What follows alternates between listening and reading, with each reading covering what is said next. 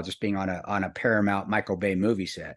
But then just watching the movie come out, and still to this day, I cry every time I watch it, even more so now because I can just see how much effort they put into it to get it correct. And I still feel those emotions when I'm watching the movie that I was that night, that maybe I was trying to forget, but that I'll never forget, because they'll always be etched in my brain. Always. They're seared in there, man. Everything I saw and everything I smelled and everything I heard.